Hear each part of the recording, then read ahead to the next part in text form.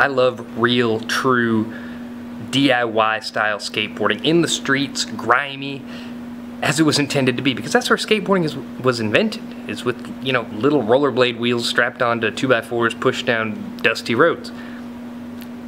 It started in the streets. It started grimy. It started dirty. It started as a form of rebellion because some kids decided that they could snap those stupid little sissy handlebars off of them, stop riding around on scooters, and actually have a skateboard rather than a scooter, which is really cool. So when 12-year-old Josh Digg came to me and he was like, hey man, I'm 12 years old and I've got my own shirt company and I'm trying to launch this thing and I need a little bit of promotion, can you help me out?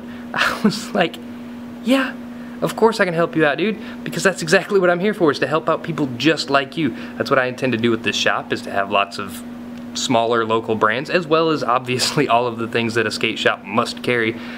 But there's a lot of cool, small, local brands around here. Not necessarily local, but local to my region, local to the southeast, local to at least the East Coast. Stuff that not every shop carries because it's not necessarily easy to find.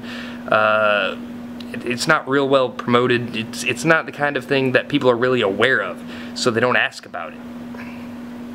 That's what I want to have. I want to have stuff like that. But obviously, I can't support that sector of business without carrying all of the things that I have to carry as well. You know, you have to have Zero and Baker and Enjoy and all of the companies that people already know about, the ones that are already established. But the best way to get these smaller brands out there and exposure is to put them right alongside these other big brands. Now, I don't know if Fall Hard Skate is going to, you know, blow up and be the next big thing, but he does intend to expand the business. He does want to make boards. Obviously, he wants to ship more shirts. I don't think he's shipping a whole lot of them right now, but this is something that he's doing with his friends. At 12 years old, it's probably kind of hard to promote, but he's managed to do a fairly decent job of it because he's got like 1,000 followers on Instagram. I've been doing this on YouTube for like a decade, and I've got like 700 or something like that. So the guy obviously has a fairly good grasp on what he's doing, and the t-shirts are fairly cool. I mean, I would have put the logo, or not the logo, but the graphic up a little bit higher because there's like a lot of empty space right here, and it just looks a little off being that low. But hey, you're just starting out, man. I get that, and that's just where I would prefer for it to be on my shirt. That's not a critique of what you're doing at all. I appreciate what you're doing. I think it's really cool that you took the initiative to save this money and get this business going, and that's awesome. So you guys should go check them out on Instagram.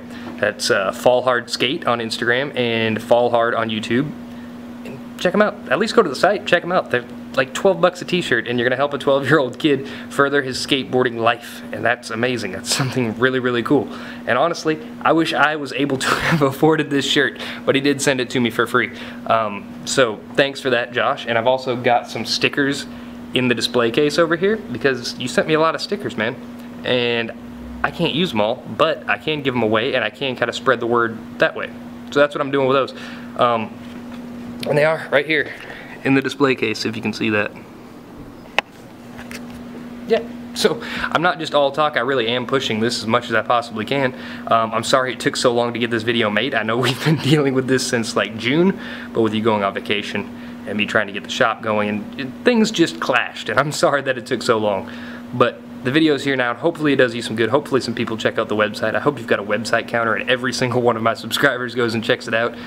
Maybe doesn't buy something, maybe they just get some stickers.